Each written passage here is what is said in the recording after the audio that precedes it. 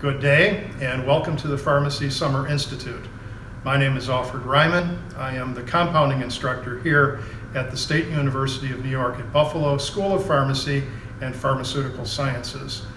We're standing just outside room 130, which is the compounding laboratory. Let's go inside for a closer look.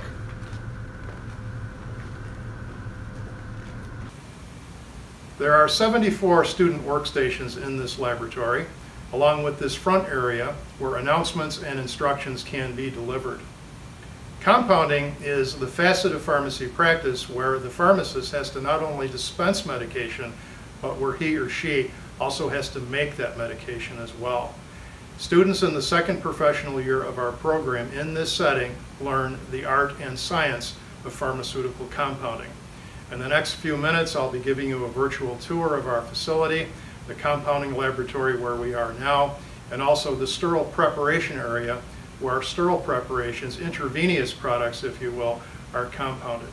After that we'll come back together and I'll show you some examples of the various dosage forms that we make in this laboratory.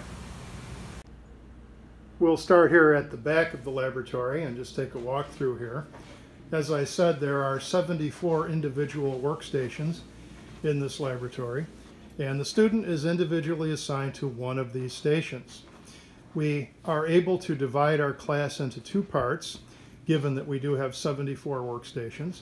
And typically, during normal times, on a Friday morning from 8 to 11, we'll have one half of the class in here. We usually call them Group A. And then Group B students are the ones that meet on Friday afternoons from 1 to 4 p.m. So it's out here that we do the non-sterile type of compounding that I mentioned. We make things like capsules and suppositories and suspensions and ointments, and the list goes on and on. But as I said, this is the non-sterile part of the laboratory where we do that type of compounding. So here's a typical workstation. The student has a stool, they have a computer workstation there, they have a balance, they have a hot plate, they have various types of basic chemicals on the shelves and in the cabinets that you see here. As I said, we start off making non-sterile products and we eventually end up in the IV room, and we're going to see that here in just a few minutes. When making capsules, for instance, there's really nothing novel about capsules as a dosage form, but when a capsule needs to contain a medication that is not commercially available, or is perhaps not commercially available in a strength that is required by the patient, it falls to the skills of the compounding pharmacist to compound that medication so that the patient can have what they otherwise wouldn't be able to have. So it's in this setting, as I said, that students learn the art and the math-intensive science of pharmaceutical compounding. So just continuing our tour here, walking through the lab. Again, this is all the non-sterile compounding area. We do have a series of sinks where students can clean their glassware and obtain sterile water. We do have, I should say, distilled water. We have distilled water on tap. Sterile water we have in the IV room, and we'll show you that as well. But this is typically one of our sink clusters that we have. We have a collection area for student products and a storage area. We have refrigerators strategically located throughout the lab that we use for products that need to be refrigerated. We do have a storeroom behind that door. And going back into our analytic testing area, this is where we grade student products. We have balances, we have a mass spectrometer, and for analyzing the content of the products that the students make. So here's some of our balances right here. Moving along, we have additional hood areas and additional areas for student product assessment and grading. We also have an advanced compounding elective course that is available to our students in the third professional year of our program, and this is a storage area for some of the materials for that course. And going back out into the laboratory now, the non-sterile compounding area.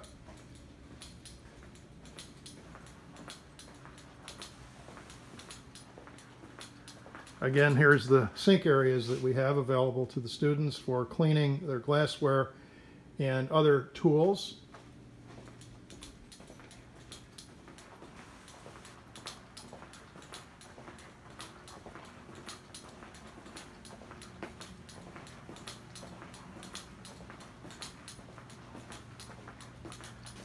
This is the front teaching workstation that we already had a look at. And now we're going to enter the sterile preparation area. There's three parts to this area. This first entryway is known as the anteroom, and this is where students come accompanied by a proctor, one-on-one with a teaching assistant, and this is where they select the drugs and IV solutions that they need to compound their sterile products.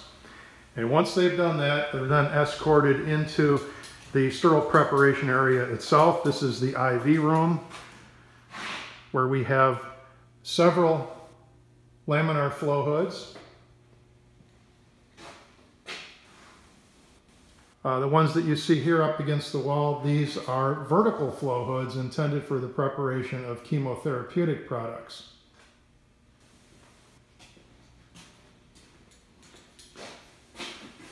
This is one of the pick stations that we have for students where they come to select their needles and syringes. And this is an up-close view of one of the vertical flow hoods, otherwise known as a biologic safety cabinet, specifically intended for the preparation of chemotherapy and other hazardous materials. This is another, and that is our third biologic safety cabinet. We have a number of hoods that are instructional only. They are not functional. This is a laminar flow hood. It's intended to simulate the operation of a laminar flow hood, a horizontal flow hood. So this we refer to as a fake hood sometimes.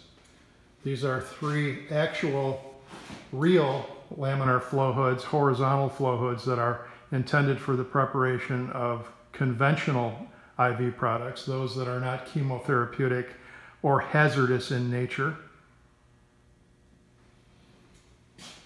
And then back out into the anteroom.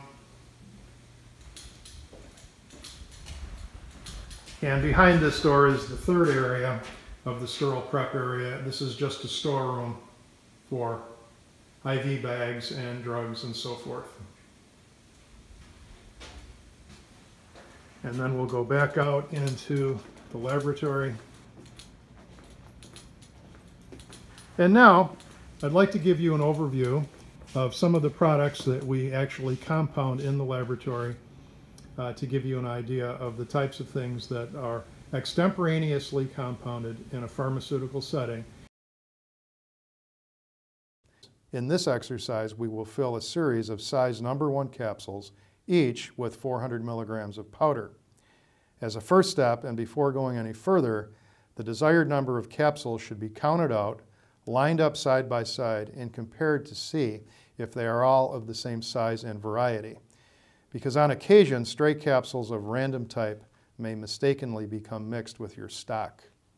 There is no better time or opportunity to identify and replace any offenders. This precaution can save you lots of trouble down the line. So here on the pill tile, I have placed some lactose powder. It could just as easily represent some carefully blended trituration containing APIs, otherwise known as active pharmaceutical ingredients, and excipients, but in this case, for the purposes of this visualization, we are just dealing with pure lactose. Once again, let's start off by making sure the balance is leveled and switched on. Next, place a properly formed weighing paper on the pan, then select one of the carefully examined size number 1 gelatin capsules and place it on the weighing paper, which in turn is on the balance pan. Next, press the tare button and release. The display reading will go to 0 and the stability symbol will soon appear. Now in effect, the masses of both the weighing paper and the gelatin capsule are electronically subtracted from the display reading.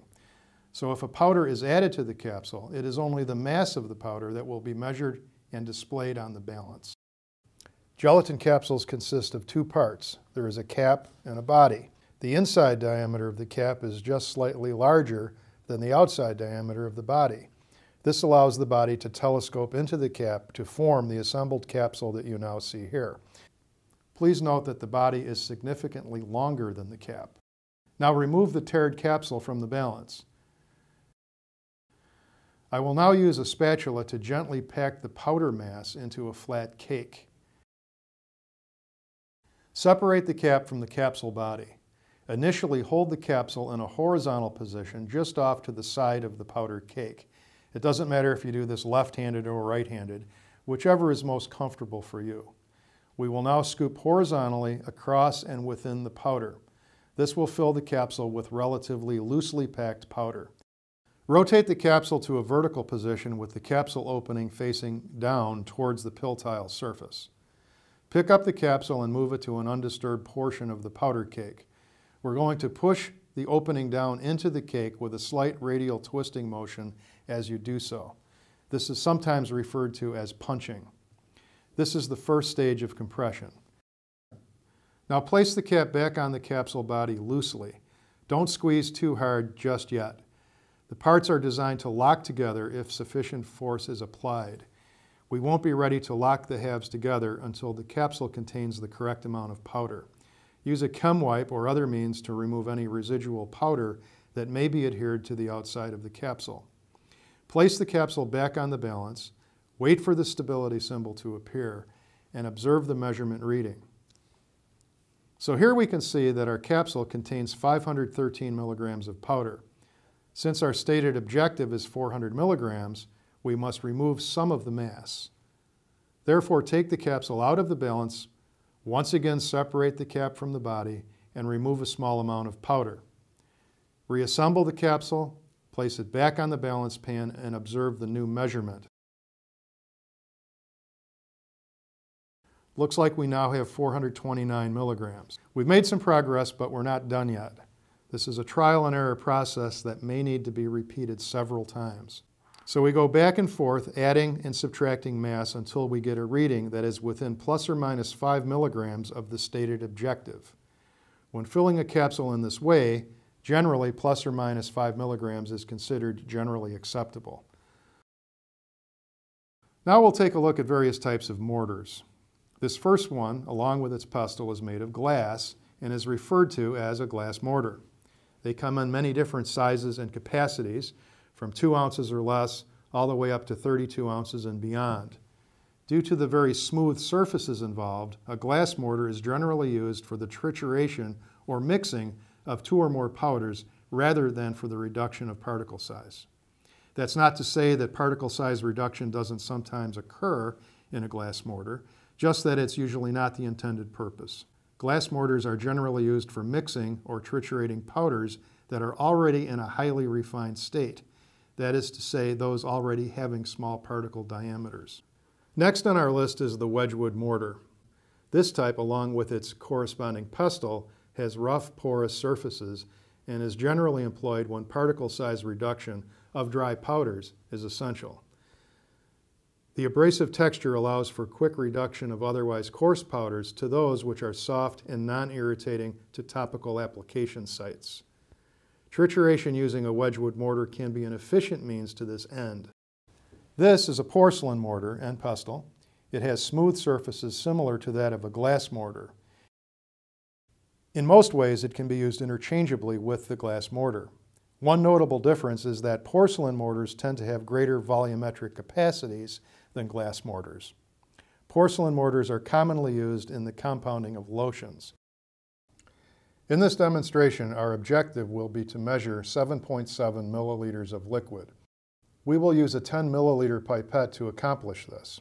With the bulb attached, squeeze out some of the air, perhaps up to 1/2 of the bulb's volume.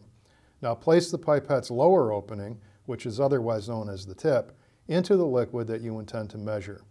Release the bulb and observe the fluid as it rises into the pipette. Allow the fluid to rise into the uncalibrated area above the 0 mark to about halfway between the 0 mark and the bulb. When the fluid level has reached this uncalibrated region, remove the bulb and quickly place your thumb tightly over the opening. Now partially release your thumb from the pipette opening until the fluid level begins to fall. Now modulate the pressure of your thumb in this way until the fluid level decreases and arrives and stops at the zero graduation. Move the pipette so that the tip is directly above the vessel into which you intend to place the measured volume. Release your thumb from the opening. The meniscus will begin to fall. When it gets to within 1 milliliter of the desired measurement, in this case at about 6.5 to 6.7 milliliters, place your thumb back on the opening to gain control of the fluid level. Modulate your thumb once again until the bottom of the meniscus approaches and stops at exactly the 7.7 milliliter graduation. We have now accurately measured 7.7 milliliters of fluid into our holding vessel. Again, practice this technique until you have full confidence and control. Semisolids, otherwise generally known as ointments. In this particular example, the patient is to receive and self-administer an ointment product consisting of 10% sulfur precipitant in petrolatum. So here are 10 grams of refined sulfur precipitant and 90 grams of petrolatum. Place these items side by side, but separate from one another, on the ointment slab. Begin by pressing the petrolatum from the top down into the sulfur mass. Move the spatula to a slightly different position over the sulfur and press down again. Repeat this a few times until most of the sulfur is engaged with this initial amount of petrolatum. Then use a side-to-side action of the spatula to complete the process. The object is to form a smooth, homogeneous paste of the sulfur precipitant with a minimal amount of the petrolatum. Once all of the sulfur has been incorporated and exists as a smooth homogeneous paste with no lumps or other objectionable variations in texture, the levigation process is complete. Place an amount of petrolatum on the spatula which is roughly the same size as the levigated mass. Then through spatulation, thoroughly combine the two into a single mass. This has in effect doubled the incorporated mass. Repeat the process, effectively doubling the incorporated mass with each iteration. We now have the task of transferring the product to a dispensing container, in this case specifically an ointment jar. Remove the cap and then with a fair amount of product on one side of the spatula, place the tip of the spatula all the way to the bottom of the ointment jar. Do your best to contain the product and not allow any on the threads of the container. Repeat the process, adding more and more compound to the container. For pharmaceutical elegance, it may be necessary to smooth out surface variations using a metal spatula. Finally, also for pharmaceutical elegance, the inside circumference of the jar should be wiped clean with a chem wipe or other low particulate disposable dry wipe. Now, let's approach the hood. We'll initially place the plastic bin just inside like this, and then we're going to remove the contents, placing everything on the surface of the work area at least 6 inches inside. And then the proctor will at this point most likely take the bin from you and remove it from the hood. Line everything up neatly from left to right. Now for this first exercise, the object is to aseptically transfer 5 milliliters of this commercially available liquid IV drug solution that's here in this vial over to the IV piggyback, which in this case is a 100 milliliter normal saline bag. So line everything up neatly from left to right. Here is the 100 ml normal saline bag. Place it on the work surface along with all of the other required items. Start off by removing the cap from the IV vial. So once you do have the top removed, take a 70% isopropyl alcohol swab, tear it right down through the center, and remove it from the packaging by one of its 4 corners using your thumb and first finger. Place and hold the vial on the work surface with one hand, and then with the middle finger of your other hand, press the swab into contact with the latex rubber stopper, and then pull towards you with firm downward pressure as you wipe the stopper's surface. Now let's take another alcohol swab, and let's pick up and recognize the additive port of the IV bag. This is the additive port, and this is the administration port. It's the additive port that we use here in the pharmacy to make volumetric additions to the bag. The additive port also has a latex septum similar to an IV vial. It does need to be sterilized in the same way as the IV vial top. So, holding the IV bag with one hand, push the alcohol swab into firm contact with the septum, and then in 1, 2, 3 slightly different locations of the swab, sterilize the septum of the additive port. Now, let's rotate the syringe and needle to a horizontal position and orient it in such a way that the bevel of the needle is facing upwards.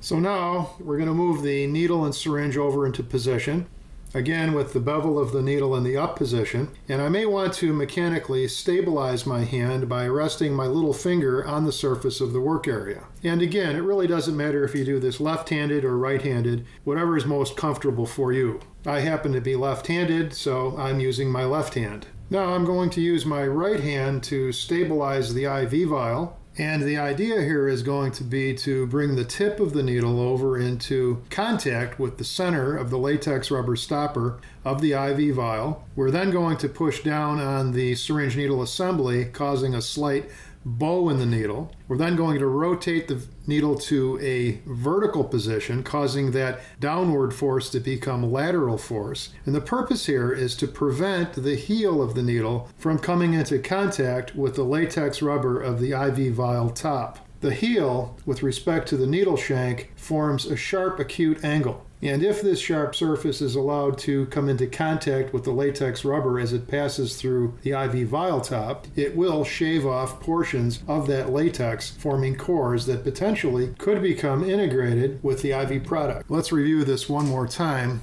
with the aid of this animation. We're going to start off with the needle and syringe in a horizontal position. We're going to move the needle over into contact with the center of the latex rubber stopper of the IV vial. We're going to push down with moderate force, causing a slight bow in the needle. This is downward force that, as we rotate to a vertical position, becomes lateral force. This lateral force prevents the heel of the needle from coming into contact with the latex of the IV vial top as we push the needle into the vial. Now let's turn everything upside down so that we have the syringe on the bottom and the IV vial on the top in an upside down position. So now I'm going to push the plunger of the syringe from the 5 milliliter point that it's at right now all the way to the 0 position. And keeping the tip of the needle below the surface of the fluid at all times, I'm going to release the plunger and allow the positive pressure in the vial to push the plunger from the 0 position to some positive value.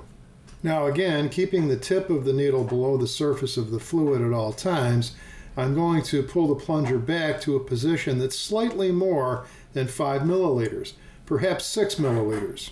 So almost invariably at this point there will be air bubbles in the syringe that are adhered either to the plunger tip or to the inside circumference of the syringe barrel.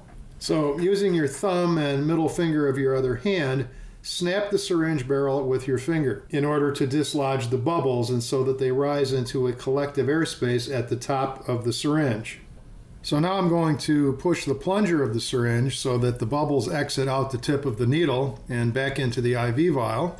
And once we've done this, we should have a slight excess volume in the syringe. We're then going to push the plunger until the syringe is registered at the dose volume, which is 5 milliliters. Now we'll turn everything upside down, placing the bottom of the IV vial on the surface of the work area, and we'll pull the needle out of the vial. So now I'm going to pick up the IV bag in such a way that I have good control of the additive port between my thumb and my first finger. So bring the tip of the needle over to the center of the additive port septum. Make sure that the axis of the needle is lined up with the axis of the additive port tubing as you prepare to begin to push the needle directly in, straight in to the additive port septum. So let's grasp the thumb rest and finger flanges of the syringe, and we're going to push at a rate of about 1 milliliter per second. We're going to push the plunger from the 5 milliliter point where it is all the way down to the 0 milliliter mark. So now we'll pull the needle out of the bag and place the syringe down on the surface of the work area. So now let's lay the IV bag down on the surface of the work area, and let's bring the tamper seal into the picture. We're going to peel the tamper seal off of its backing by grasping the head area and then just pulling it off of the backing like this. We'll then pick up the IV bag with our other hand and initially just tack the tamper seal onto the back side of the additive port like this. Now position your hand in such a way that the additive port is between your thumb and first finger. This position should also give you a good grasp on the tamper seal. We're then going to grasp the head of the tamper seal with our other hand and fold it up and over and down and position it in such a way that our thumb and first finger are now grasping both the back of the tamper seal and the front head portion of the tamper seal, with the additive port in between. The way the tamper seal is now, there are two wings, one on the left hand, one on the right hand side. We'll need to fold these tightly down onto the additive port tubing, like this, and when we're done, we have a tamper seal arrangement that looks appealing to the eye and that will function adequately to detect any tampering with the product.